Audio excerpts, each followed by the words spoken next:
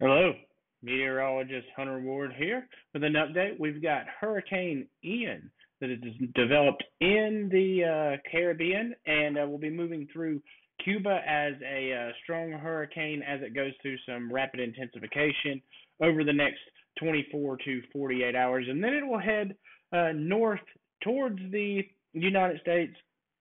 Looks to be somewhere in Florida. We've got a high pressure that we're watching as well over the next 3 days to see if that's going to kind of turn the storm in a little bit. But from what I can tell, it looks like Western North Carolina will receive some form of rainfall this coming weekend. Whether it's flooding rainfall, not exactly sure just yet. We'll see how the models pan out, but they have been pushing this storm back further. There was a Thursday time frame at one point in time, but now it seems more Saturday, late Friday, kind of depending on what models you're looking at. But let's go ahead and turn around to my screen. I want to thank Red Wolf Contracting Services and Farm Bureau Insurance of Buncombe County on Lester Highway. Our featured agent today, Daniel Jensen. Really appreciate them as my gold sponsors. A nice week that is turning out to be. This generated forecast is showing 61 and the high on Friday with some rain moving in that could be later on. Grimes Tice Anderson, downtown Asheville camera.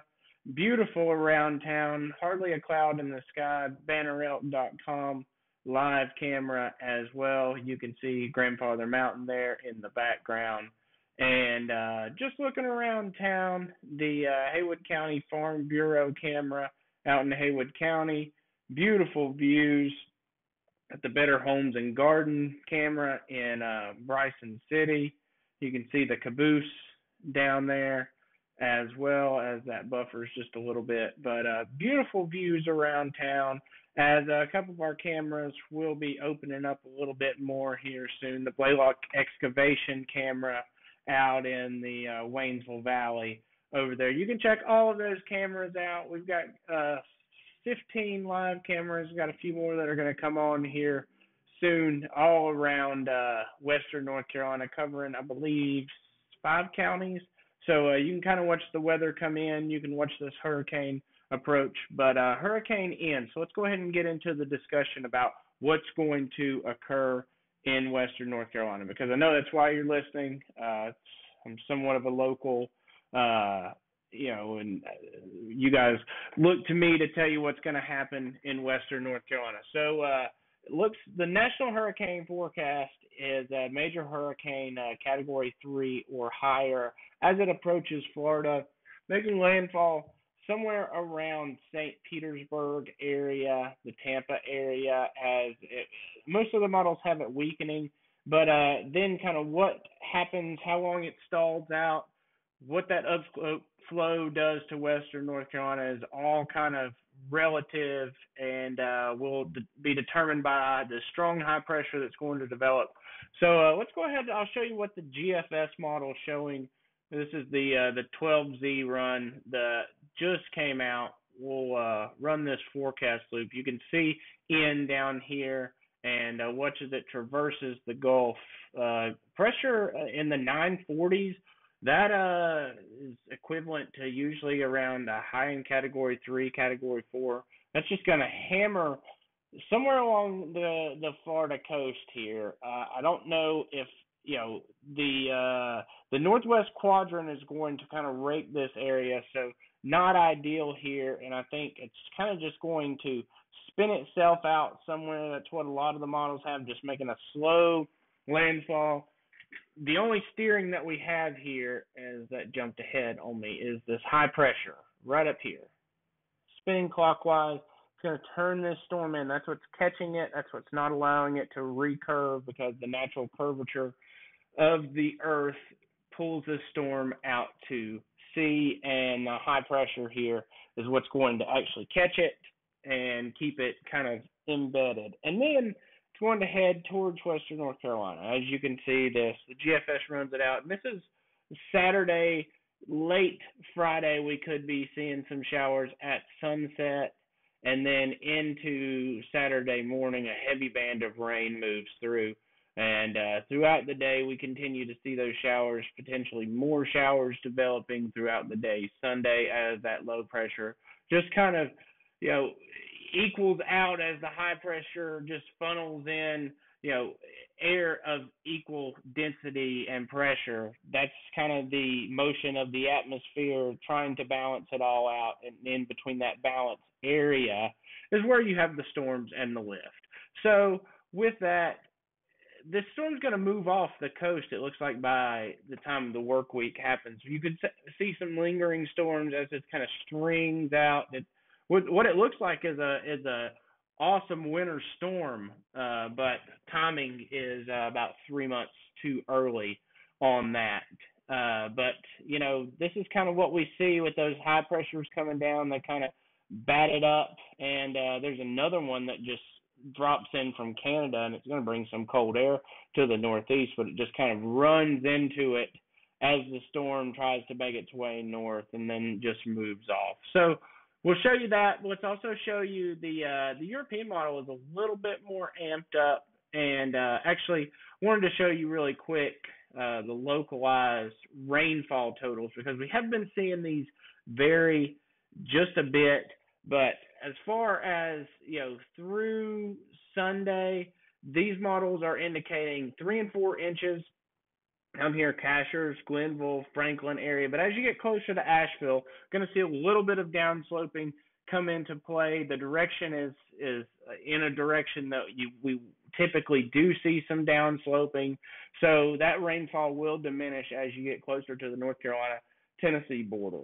And so, around an inch or two is kind of what the GFS is showing. As we progress it out a little bit more, it'll show a little bit higher totals, and some isolated flooding will be possible where this band kind of enhances, it reaches the mountains.